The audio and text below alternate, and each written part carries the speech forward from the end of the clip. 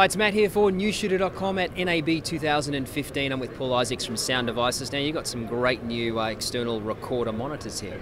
Yeah, we've got a really cool store at this year's show. We're introducing and previewing the PIX-E series of on-camera recording field monitors. It's a family of 3 models. There's 2 5-inch models and 1 7-inch model.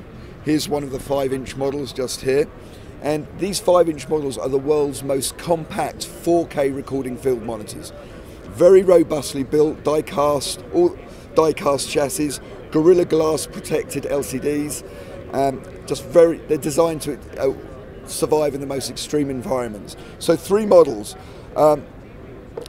These have a full range of monitoring functions. Now the 5-inch monitors have a 1920 by 1080 LCD. Very high resolution. That's 500 nits brightness, so ideal for bright sunlight as well. Now the 7-inch is a 1920 by 1200 pixel LCD, and again 500 nits brightness. Now the 3 models, we have one model which is the PIX-E5H, which is HDMI only. This is ideally suited to people who are using the A7S or the GH4 DSLRs. We also have PIX-E5, the next model up, which adds SDI capability, and that's ideal for working with any SDI-based HD cam. And then we have the 7-inch version, which has HDMI and dual-link SDI.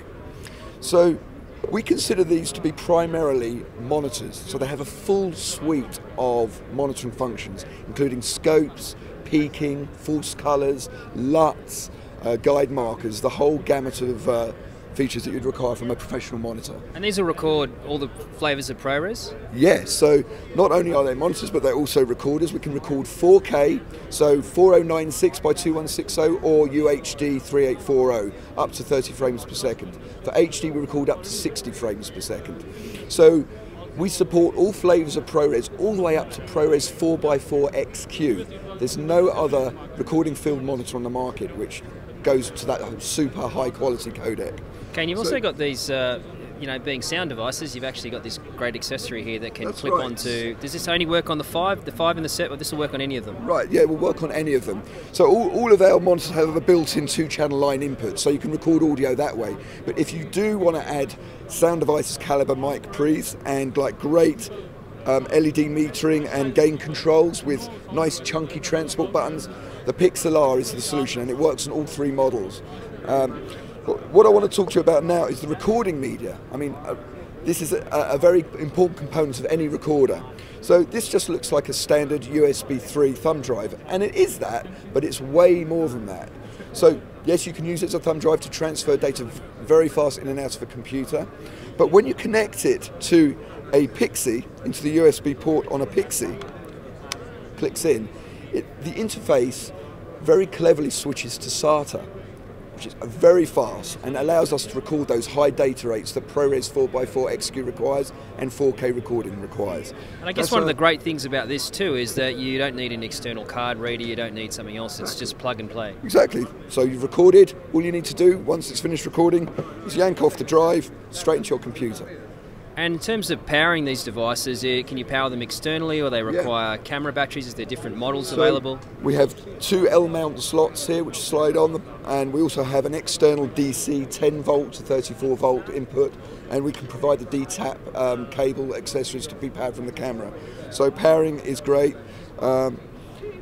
I think the real key thing about these is their robust build quality. But another thing that's really important is this is a best of both worlds interface. So we have tactile buttons. Now tactile buttons really give instant feedback as whether you've activated a control. Like with record, for instance, you need to know that you've made that control. With a touch screen, you're not always totally convinced you've actually activated that function. Having said that, we do have a touch screen as well for certain functions, and so the user gets to choose which interface they want depending on their requirements. Okay, now when are all these going to be available, and is there pricing yet on them? Yes, there is pricing. So let's start with pricing. The HDMI only PIX-E5H is $1,195. The The PIX-E5, which adds SDI, is $1,395, and the 7-inch is $1,595. Their availability will be this summer, so we're going to start rolling out with a PIX-E5, the SDI HDMI model, and then the E5H will follow soon after that, and then the E7 will follow soon after that. Thanks, Paul. Okay, thank you. Thank you.